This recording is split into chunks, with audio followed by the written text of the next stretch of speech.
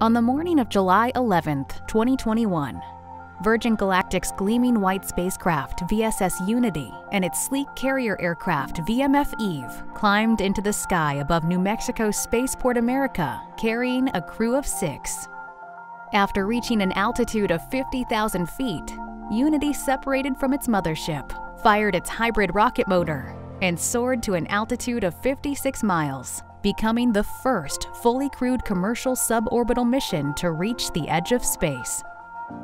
Less than 2 weeks later, Blue Origin's New Shepard spacecraft rocketed off its West Texas launch pad, reaching a speed more than 3 times the speed of sound before the crew capsule separated, crossing the von Karman line into space.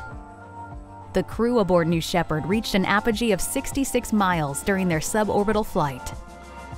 With these 2 successful flights, Virgin Galactic and Blue Origin joined SpaceX with its Crew Dragon spacecraft as commercial companies capable of carrying humans to space. What do each of these highly visible space companies have in common? All were made possible by the pioneering efforts of a woman who is a champion of commercial space travel and whose leadership and advocacy helped open new worlds of opportunity for the exploration and development of space.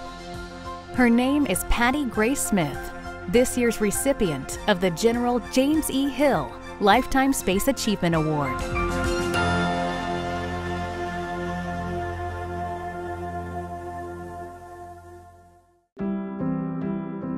Born in Tuskegee, Alabama in 1947, Patti was the grandchild of railroad workers and tenant farmers.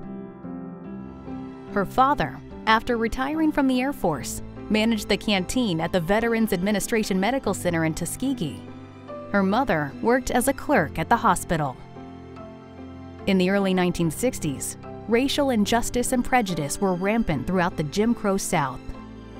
As a teenager in 1963, showing great courage, poise, and dignity, Patti and her sister joined a group of 12 African-American students as plaintiffs in a legal action in an attempt to desegregate public schools in Macon County, Georgia. Over the protests of state officials in the administration of Governor George C. Wallace, that landmark legal case led to the integration of public schools in Alabama, a case later upheld by the Supreme Court. After graduating from Tuskegee Institute in 1969, Patti moved to the East Coast to begin a career in radio and broadcasting. Her next move was to the National Association of Broadcasters in Washington, D.C., and from there, she began her distinguished career in government. She became interested in aerospace through her work at the Department of Defense and the Federal Communications Commission, with an increasing interest in the field of satellites. She eventually moved to the U.S. Department of Transportation and the Office of Commercial Space Transportation before joining the Federal Aviation Administration in 1995, where she was soon named an Associate Administrator.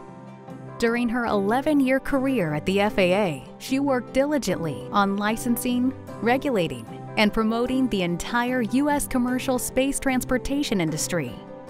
During the 2000s, she developed the first rules for commercial spaceflight, oversaw the licensing of the first commercial spaceport in the United States, the first commercial astronaut launch, and the first launches of Elon Musk's privately developed rocket, the SpaceX Falcon 1.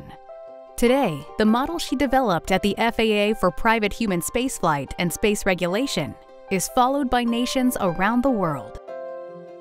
Patti retired from government service in 2008, but continued her service to the industry as a consultant and advisor to a number of organizations. She was elected to the board of directors of the Space Foundation in 2010.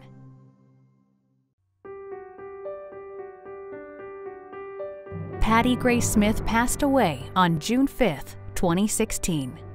In October 2020, the Patti Grace Smith Fellowship was established. The fellowship is a paid internship, mentorship, and grant program for first and second-year Black college undergraduates seeking a career in aviation or aerospace. The first batch of 43 fellows was announced earlier this year. Patti understood that there is a light that shines within us all, and from her earliest years, her light shined like a beacon. making the world a better place for us all.